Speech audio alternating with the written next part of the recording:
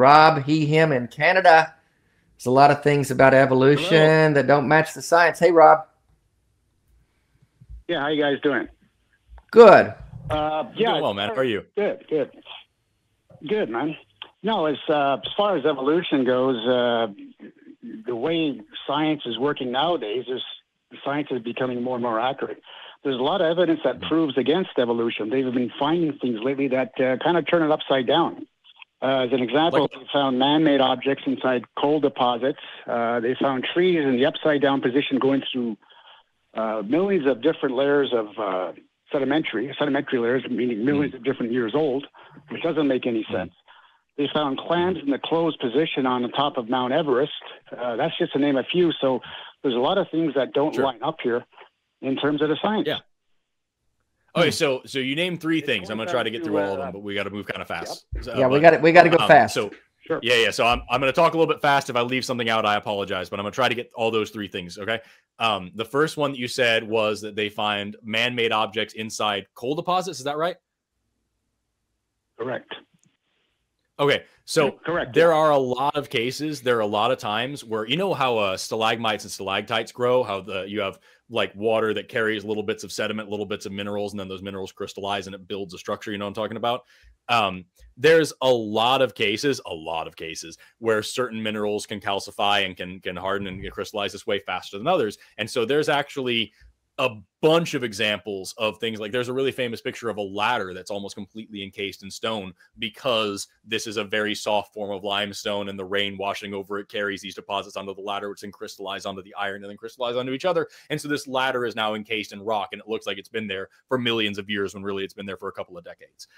So that's not rare or unique at all. I would challenge that it's probably not actually coal. There might be coal present, but coal does take a long time to form. But coal is also malleable and it can kind of move around a little bit. So it's not like for sure guaranteed that's all that it is. There are logical explanations for that don't fit a creationist model, that fit perfectly well with the age of the earth. The second thing that you said was, trees cutting through several layers of stratigraphy that are also upside down, and the layers are upside down. I think that was what it was.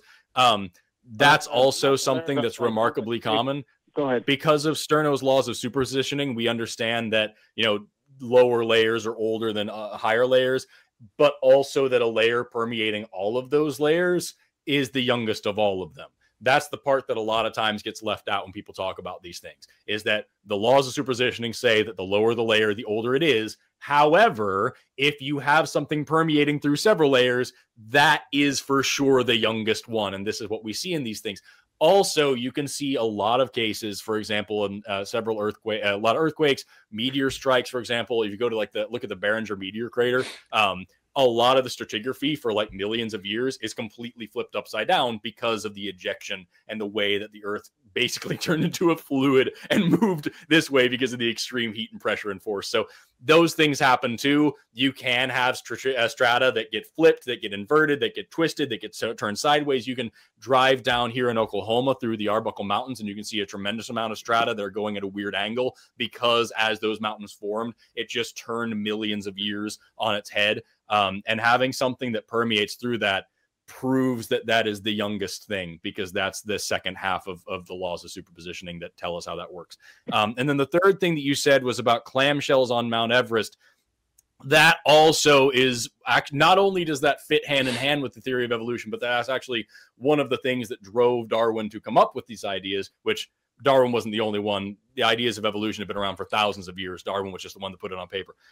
Anyway, we found fish fossils, especially, a lot of marine fossils, whales and clams especially, up on top of mountains. And this is because these things existed millions of years ago and died and fossilized underwater. And then plate tectonics drove this part that was underwater up high. So when the Indian supercontinent crashed into Asia and drove up the Himalayas there, all of this fossils underneath are now driven up, and you can still go up on that. Fossil hunting on mountains is very, very common. You can go up on mountains and find all sorts of really cool echinoderms, all sorts of really cool coral. Here in Oklahoma, again, this whole area used to be an ocean back in the Carboniferous period. And so you can go all over Oklahoma and find trilobites, and you can find coral, and you can find echinoderms and all sorts of things. I've got literally here, this is a shell full of fossils, full of all sorts of little, this one's a stingray tooth,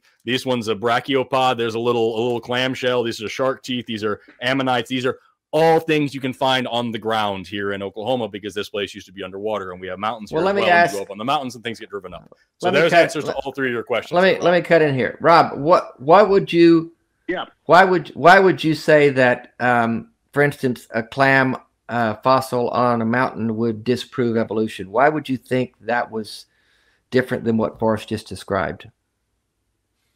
Well, the clam was found in the closed position, so that points out more to a flood than, the flood of years ago, because the clam wasn't alive. The clam was alive at the time when it was, it was alive, and all of a sudden, that's why it's closed. It died. You know that clams don't always open when they die, right? No, I'm saying I'll rephrase it. The clam was alive, and then it got buried through some kind of a flood. That's how it looks to me. How do you know that it was alive? Because you find it in the closed position. That means it was alive. Yeah, then it got buried. Not all clams open when they die. That doesn't always happen. Sometimes shit happens that makes that not happen. Rob, are you asserting? How do you know that it wasn't a dead clam that happened to be closed? How do you know for sure it was alive? This is a lot of clams. We're not just talking one or two. This is a lot. Okay, Rob, let me ask you. Sure. Let me ask you a question, Rob. Do you believe in the literal story of Noah's Ark and the Great Flood as presented in the Bible in Genesis? Well, the Great Flood certainly points out to all the scientific evidence that they've been finding. Do you believe? Rob, I asked you a yes and no question. Do you believe in the literal interpretation as presented in Genesis of a worldwide flood as presented with Noah and the commonly known as Noah and the Ark? Do you believe in that? On a scientific basis, yeah, it points to it. Do you believe that happened? Yes, I do. Okay. And you think that clams on Mount Everest are evidence of such as that? It points to a massive worldwide flood. That's just one example of many.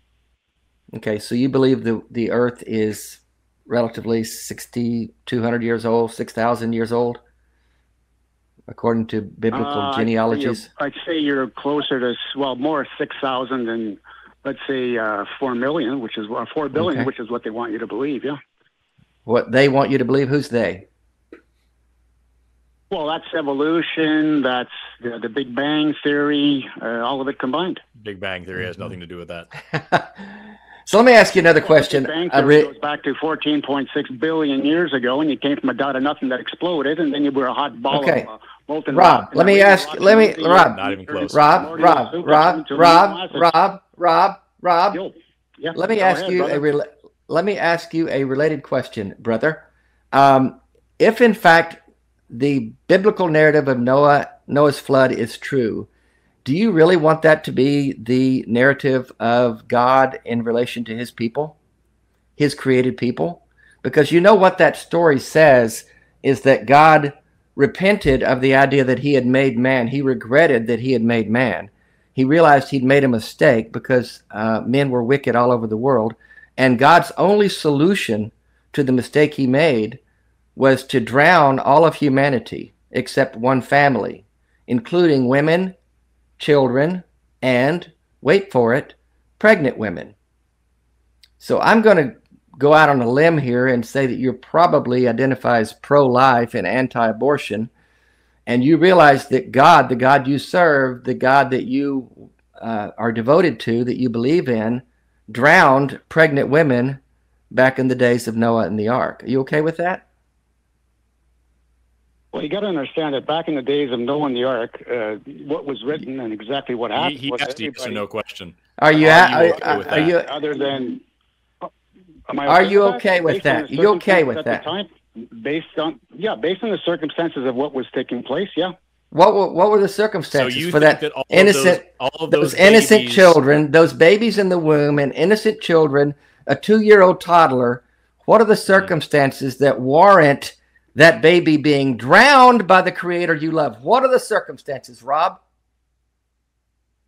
Well, you have to understand that back in those days, You have to understand. What do I have to understand? Yeah, the wickedness of man on all the earth. You're asking me a question. You're asking me a question. I'm giving you the answer. Okay, what's back the in answer? that time, the world was saturated with evil to a point where he had to eliminate that problem. That's what he did. That little 2-year-old was evil. That little 1-year-old kid was evil. Pardon? That little 1-year-old kid that got drowned. What was evil? What was evil? What was going on at the time? No. What was evil? What did the babies do? What did the baby do, Rob? Rob? There was a lot of life going on back then. What did the baby do that warranted being drowned? One of the most horrible deaths, by the way, that you can endure. What did the baby do that warranted that? God had no other solution to rid the world of wickedness than to drown the people he created. Fuck your God, Rob. That sounds awful. Yeah, you tell me this is the most... I know it sounds... Yeah, it does. This God is the most powerful, most intelligent being in the universe, and it can't come up with anything better than I gotta drown a bunch of babies. And your excuses for it are worse than the God who did it. You're emphasizing babies only. There's a little more to it than that. Well, let's don't worry about the babies. Let's don't worry about the babies. What did the giraffes do? How evil were all the giraffes as well? Like, what was the kangaroo up to that was so wicked that they all needed to die? It's everybody, dude. It's not just the babies, but the babies are fun to talk about. Okay. But what you're doing is you're assuming that the world back before the flood is the same as the world is now, and it wasn't. It doesn't matter. You're completely missing the point. It does matter. Why do you think they had dinosaurs back then? Do you know why? Do you know why there were dinosaurs before the flood? Could you answer me that one? Why do you think there was dinosaurs? Enlighten us, Rob. You've got the answers. Yeah, tell us your answer, because I've got one, but I know you're not going to like it. I got a lot. Before the flood, the world was different. We were living under a higher atmospheric pressure because we had, I guess you could call it a dome around us. And what it did, it blocked the cosmic rays, okay? And it gave us a higher oxygen content. So everything was bigger back then. The reptiles actually grew to the size of dinosaurs, which they couldn't do today. You know that reptile growth isn't dependent on oxygen saturation, right? They're not insects. The size of horses. Oh, he's so... Okay. You know that reptile growth isn't dependent on oxygen saturation. Insects you could maybe make that argument, but not reptiles. More oxygen saturation, they get a lot bigger. If you were to put a reptile into a biosphere of a half an atmosphere extra in pressure, you're going to get pretty big pretty fast. Nope. There's no evidence for that whatsoever, dude. Rob, I think we've gone as far as we can go. You're a bearded dragon and put it in an oxygen tank and tell me when you can ride it to the studio. And no, that's not how that works. Rob, you need to read something besides the Bible. You put an animal in a recompression chamber, a half an atmosphere extra in pressure, okay, which is 7 pounds more. When was that tested? Added on to point. Who did that experiment and showed that? It's going to get a lot bigger. Pardon me? Who did that experiment and showed that? When was that tested? Cite your source. You got to Google it. I don't know the name of the doctor, but he has a museum. The recompression chamber is there. He has a biosphere going.